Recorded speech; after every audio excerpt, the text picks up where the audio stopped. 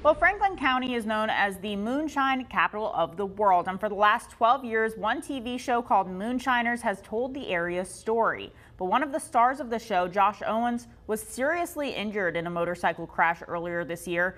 Now the town of Rocky Mount is rallying behind him. WFXR's Imari Williams was at tonight's fundraiser at Rocky Mount Smokehouse and has Owens' reaction to all of that support.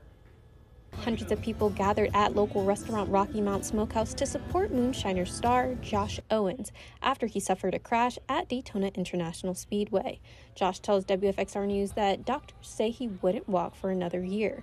With no insurance, his friends were looking for a way to help, and what better way than a fundraiser? About a month ago, we just started talking about it, and it kind of just got bigger, and then when I did the post Tuesday, I think, it blew up. Today was not only just a fundraiser, but also a birthday celebration for the star. He says even though he's been on the show for a year, the heavy support, prayers, and fundraising to help his cause was totally unexpected.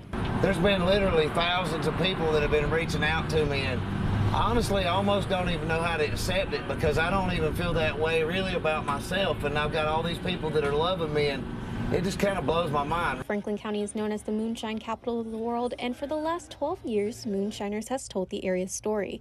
Owens' castmates at the event tonight showing their support as well. Charlie Mitchell, who put the event together, says it was nice for the county to show up to support Josh after the attention he's helped bring the area. Well, I hope Josh makes him a good little bone Monday night to help him. You know, he hadn't been able to work this year, and the people are really helping him out, so that's good to see. There is still good people. The event had an entrance fee of $5. People were able to enjoy food vendors, drinks, and live music. The proceeds will go toward Josh's recovery, and 10% of the Smokehouse's profits during the event will go to him as well. In Rocky Mount, Imari Williams, WFXR News.